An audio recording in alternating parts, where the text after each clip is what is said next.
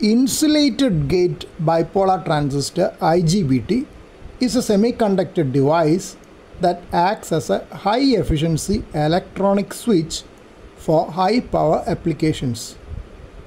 It combines the fast switching of a metal oxide semiconductor field defect transistor MOSFET with the high current and voltage handling of a bipolar junction transistor BJT.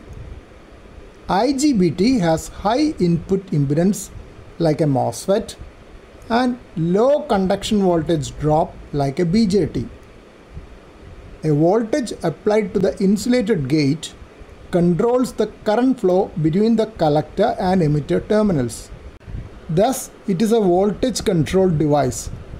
So, the terminals are gate, collector and emitter. It has 4 alternating layers of N and P type semiconductor materials. IGBTs can handle high power and are designed for high voltage, high current applications like power inverters, motor drives and electric vehicles. They allow for high speed switching, making them ideal for applications like pulse width modulation.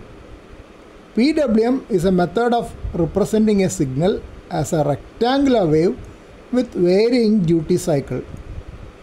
It is useful for controlling the average power or amplitude delivered by an electrical signal.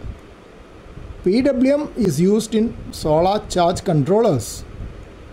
In PWM, average value of voltage and current fed to the load is controlled by switching the supply between 0 and 100% at a rate faster than it takes the load to change significantly. The longer the switch is on, the higher the total power supplied to the load. This is an IGBT which I bought from the local electronics spare shop. Specifications look quite impressive. It has a rated maximum power dissipation of 178 watt, maximum collector emitter voltage of 600 volt, maximum gate emitter voltage of 20 volt and maximum collector current of 60 amperes at 25 degrees centigrade. There is provision for mounting it on an appropriate heat sink for high power dissipation, though I could not source it from the local shop. Anyway, I am not going to use it for such high power applications. It has robust TO247 package suitable for through the hole